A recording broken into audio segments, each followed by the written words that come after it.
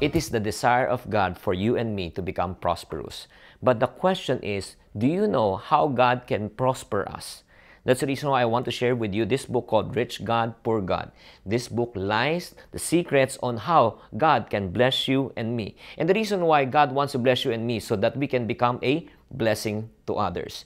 To know more, all you need to do is just go to this website or go to the nearest bookstore.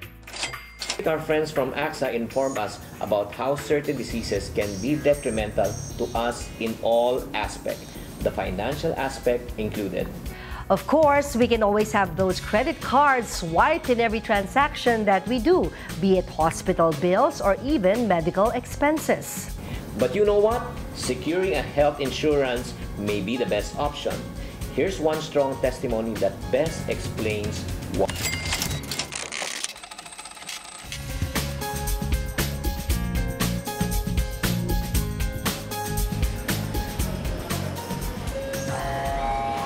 Well, there are three main causes of cardiovascular diseases in the Philippines. The number one reason is smoking. Now, the number two reason is unhealthy diet. And the last reason is the lack of exercise. Cardiovascular diseases, according to the Department of Health and World Health Organization, are called right now non-communicable diseases. These are the following: stroke, number one, heart attack, cancer, chronic obstructive pulmonary disease or COPD, and diabetes. So these are the 5 main killers in the country, and for the last 2 decades, hindi siya nagbabago. And that is very alarming. Number 2, magkano magpa-angioplasty?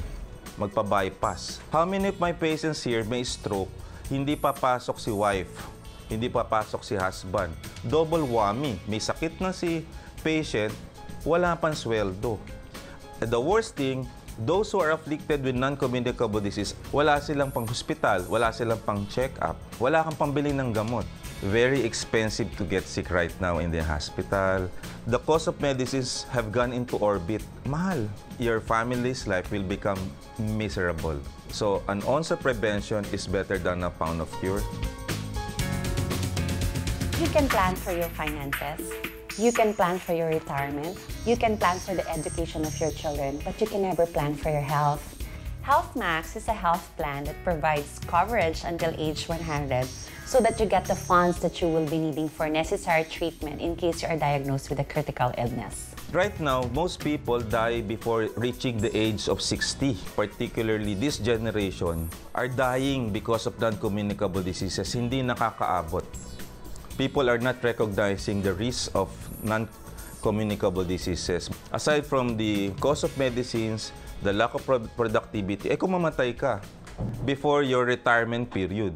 Health Max is a very affordable plan. For example, a female who is 26-year-old can avail of the 1 million insurance coverage for only 1,800 per month. The maximum coverage of Health Max is 10 million pesos. And the lowest coverage is 1 million pesos. So if you get sick, you have funds. If you don't get sick and there's an untimely death, your family can have funds. And if you don't get sick and at the same time you live longer, you also get funds. Ang kalusugan ay kayamanan. The most loving way that you can do for your family and for yourself is to plan ahead of time.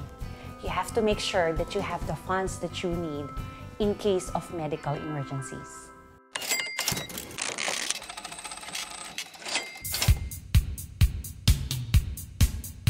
Hi there, this is the Love Month, and probably some of you couples or husband and wife are planning to start your own business or enterprise. Allow me to share with you some practical tips on how husband and wife should get into an enterprise or any type of business. Number 1, there must be the principle of agreement. When you talk about agreement, husband and wife should agree on how much capital that they need to invest. Aside from the capital that they need to invest, how much time, who should do what, the roles. Like for example, if the husband will be the one handling the money or if the wife should be the one in sales. So there must be the principle of agreement. Never get into any business or any transaction that you are probably keeping it as a secret, because the foundation of relationship is trust. If there's no trust, there is no relationship. Aside from that, second tip is what? You should also ask yourself, who are the experts at what they're doing? What are your skills? Like for example, who should handle the money? Who has the financial skills? Some people say it should be the wife or it should be the husband. You know what's my answer? Who among you is more gifted in handling the money, making the money grow, and disciplined in handling the money? He or she should handle the money. It shouldn't be, it's never about gender preference. It's all about who is more competent in what they're doing.